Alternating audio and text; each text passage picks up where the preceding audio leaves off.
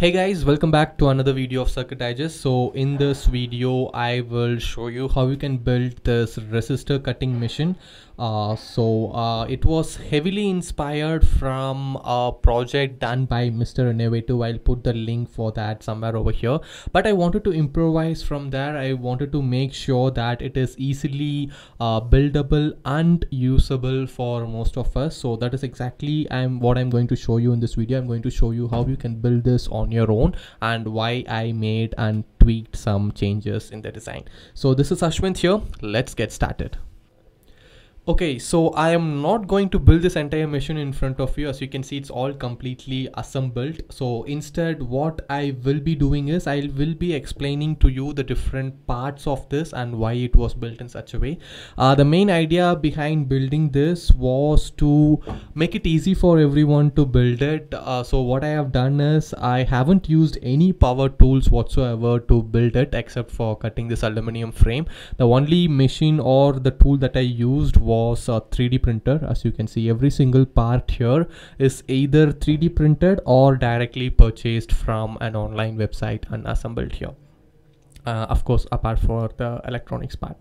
So let's start with explanation. So of course, the complete 3D design for this model as well as the STL files for all the 3D printed parts that you see here can be found at the documentation, including the explanation for the schematics, the code, everything.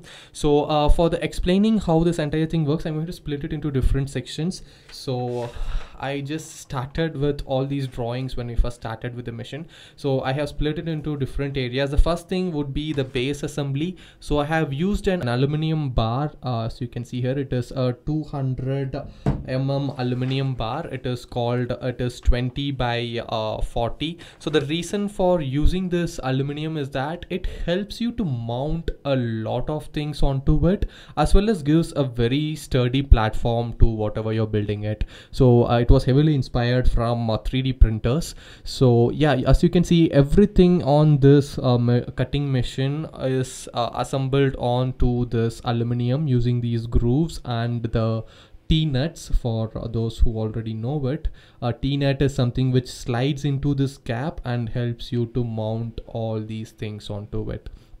So yeah, for the base we have used this aluminum bar, and then the second mechanism would be this feeding mechanism. So as I told you, this feeding mechanism part was completely inspired by a similar resistor cutting machine built by Mr. Innovative's YouTube channel. So what it has is it has a threaded rod, it has a soft shaft, it has two pillow blocks, and then on the threaded rod we have two bearings held in place, and on the soft shaft we actually have a 3D printed roller which is used to feed the resistor into the cutting area over here. So as you can see, we have that threaded rod over here and that soft shaft over here, both of which are 8 mm. And then we have something called a flanged bearing. Maybe you will be able to take a better look from here. Yeah, so this is called a flanged bearing. It is a free flow bearing, but it has some kind of flange on one side which actually keeps the resistor in place and it avoids it from being slipping away from this roller area. So on the soft shaft we have actually 3D printed this roller and have used Fevikwik to stick this pulling belt on top of it, which will be used to push the resistor strip from this end into the cutting area over here. So that's about the feeding mechanism. So these two things you see here are the guiders which guide the strip to enter exactly in parallel to this feeding mechanism. It shouldn't slip away and it shouldn't turn in either direction. So this guiders here will guide it directly into the feeding area over here. And then moving on, we have the drive assembly.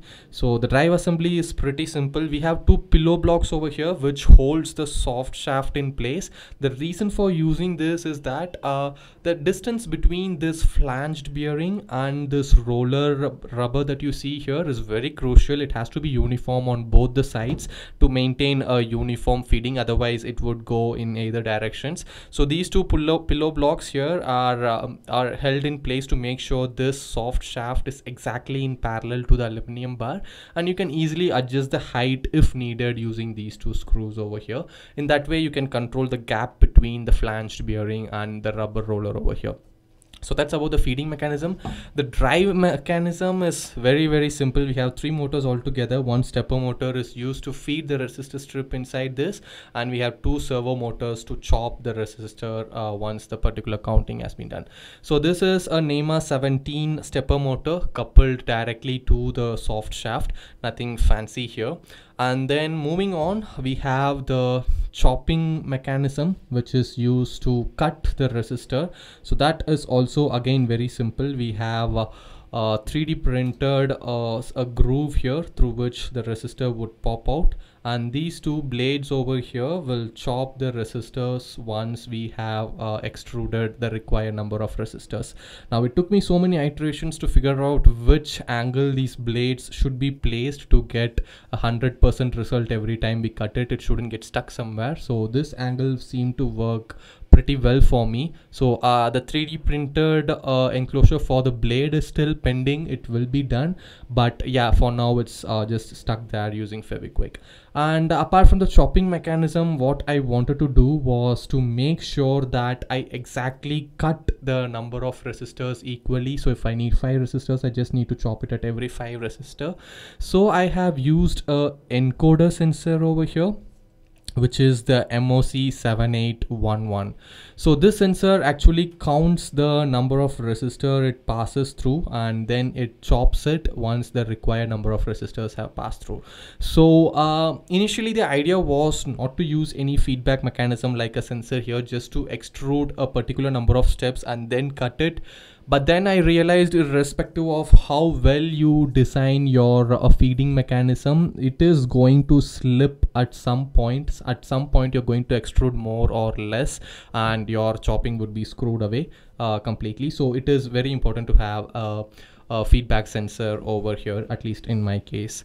So that is about the mechanical assembly. Let me just take a small resistor strip and show you how it passes through this entire thing.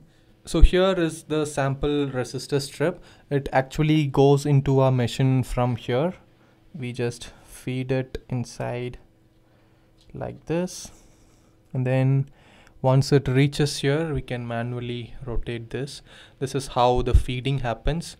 It enters into the chopping area, and as you can see here, it comes into this thing. Let me just get a better angle. Okay, now the resistor is exactly before the sensor. I think from this angle you will be able to see how it is being feeded into the chopping area. So yeah, so what happens is we have this MOC 7811 sensor. I have actually broken it to have enough spacing between both, and the resistors exactly pass between the diode and the phototransistor, so that we'll be able to count how many resistor is passing through it. So let me just manually rotate it.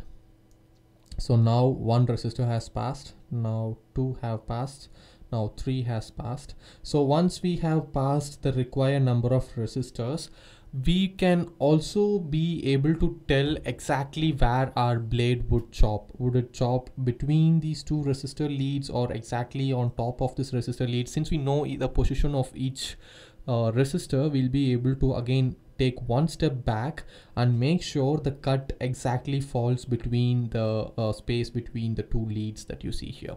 So yeah, this is why the sensor was used in first hand, and this is how the entire mechanical parts work.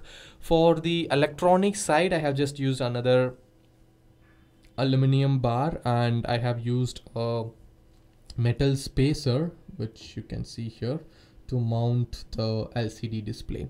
So after 3D printing and designing all these parts, I really lost interest in 3D printing an enclosure for the electronics. And I also thought it would be cool to leave it open out there. So I have just used some screws and bolts arrangement to secure everything in place. So for the electronics part, let's quickly check the circuit diagram.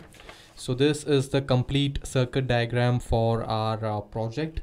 and everything is pretty simple. So what happens here is we will be using a 12 volt 2 amps adapter to power everything up, and then this LCD over here will show us all the required infographic information. We have an I2C display module to interface it with the Arduino Nano, and then we have the A4988 motor driver module. So the NEMA 17 motors actually have, you can think of it as two coils inside. So make sure to figure out the ends of each coil. Actually there'll be multiple turns in that coil, but you can think of it as two coils. So make sure to figure out these leads of one particular coil. You can use a multimeter to check continuity between both, and then you have to connect it between A1 B1, and then the other coil can be connected to A2 and B2.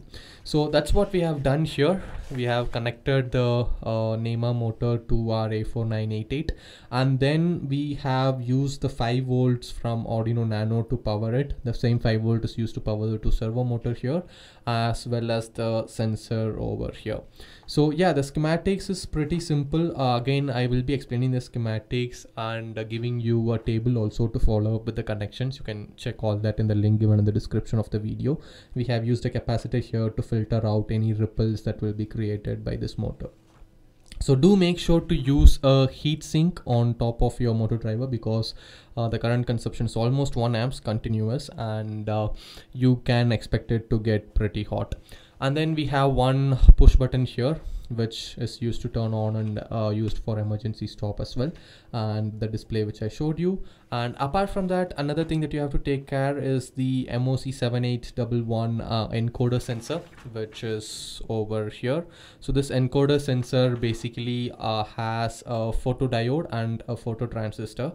I didn't have the fritzing equivalent for it, so I show the schematic separately, but it is again very simple. You will have to power this photodiode through a current limiting resistor to 20 ohms, and the collector of the phototransistor will be pulled high to 10K, and you will also be getting the signal out of it, which is connected to analog pin of your Arduino Nano. And that is it. That's all about the schematics. As far as the code is considered, the code is very simple. I will be explaining the code completely on the documentation, because I think that makes more sense than explaining it on words. So basically what the code does is that once you start the machine, it will just count the number of resistors passing through this passing through this phototransistor, and then it will chop the resistor when the required number of resistors have passed. So again, the complete explanation for the code, the schematics, the STL files, everything can be found at the link given in the description of this video.